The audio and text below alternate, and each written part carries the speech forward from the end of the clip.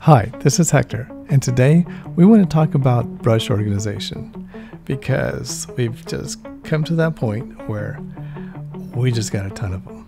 Whether we buy our own or we have the Procreate stuff, which Procreate has super nice brushes. It's just kind of getting out of control. It's almost like that album that has a bunch of songs, but it only has like one or two really good songs that you hear all the time.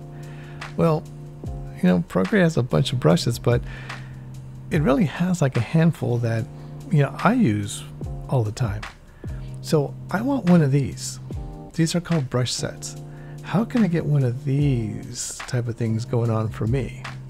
Because I like to have my brushes so that I can just go to one place.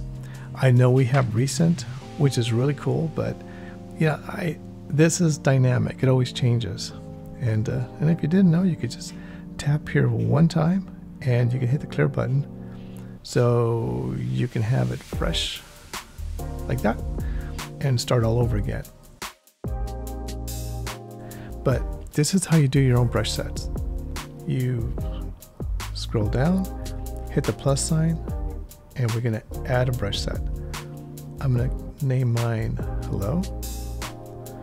Tap anywhere. Boom, right there.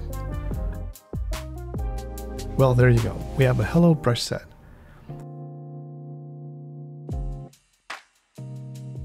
Let's go to sketching because that's one of the first things I do all the time.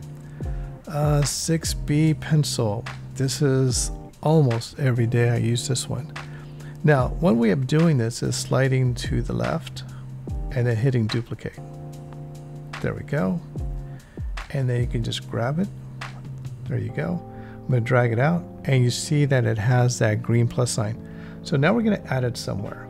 So we're going to go into Hello, about right there, right there. All right, there it is.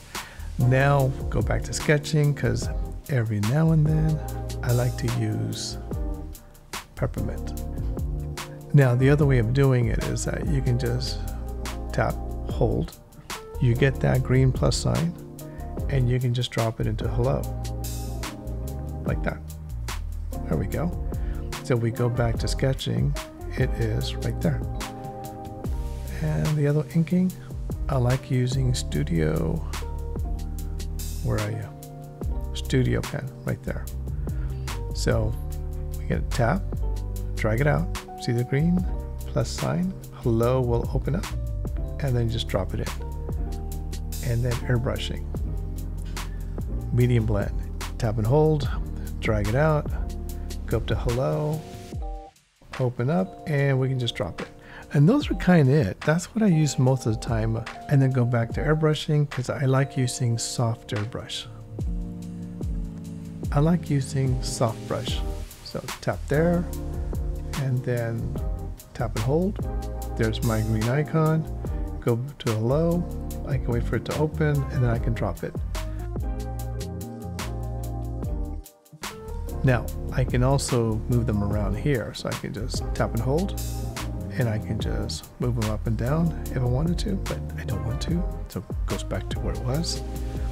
If my Hello is where I want it, and Hello, I can just tap and hold, and I can move that anywhere, but I want it where it was, right there. Oops. There we go. Oh, and another neat thing you can do is you can tap on Hello, and you can do one of those four things: rename, delete, share, or duplicate. Well, that's an easy way of organizing everything.